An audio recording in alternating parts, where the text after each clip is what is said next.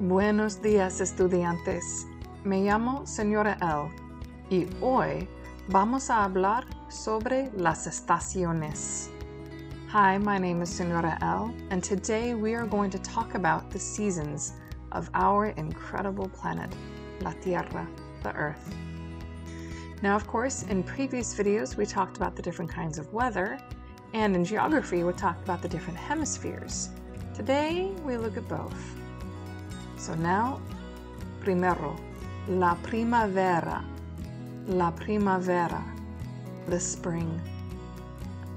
For many calendars and many peoples around the world, the year used to begin with the spring as the beginning of the cycle, when the rains come, la lluvia, and when the snows melt and the world is green again, when many animals are born, and things change.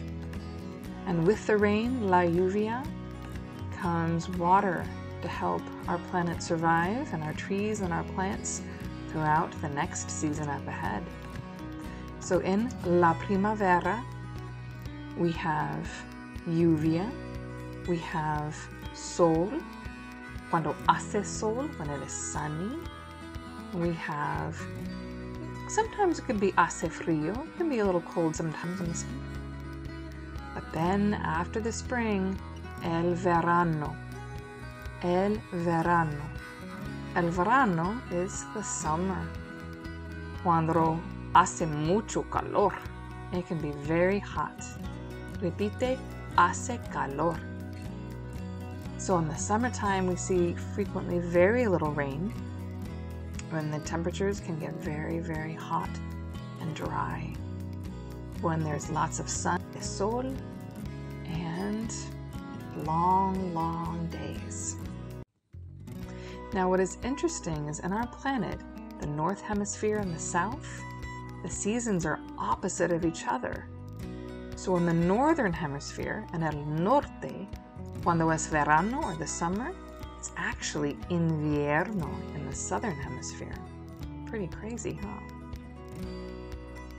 So after summer and those very hot days, we get el otoño. El otoño, the autumn or the fall, when it becomes hace frío, when it is cold, when it's hace viento, when it's windy. And of course, viento comes from ancient Greek and Latin for the ventus, the gods of the winds.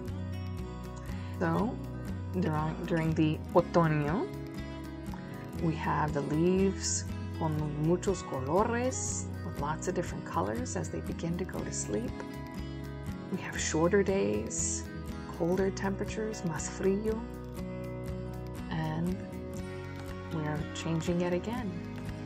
When we think of seasons, the biggest verb to think of is cambiar, to change, cambiar, because our planet is changing. From otoño we get el invierno, the winter, cuando está nevando en muchas partes del mundo, when it snows in many parts of the world. So, hace muy frío, can be very cold. There can be snow, nieve, and in other parts, of course, rain. Invierno can be muy difícil.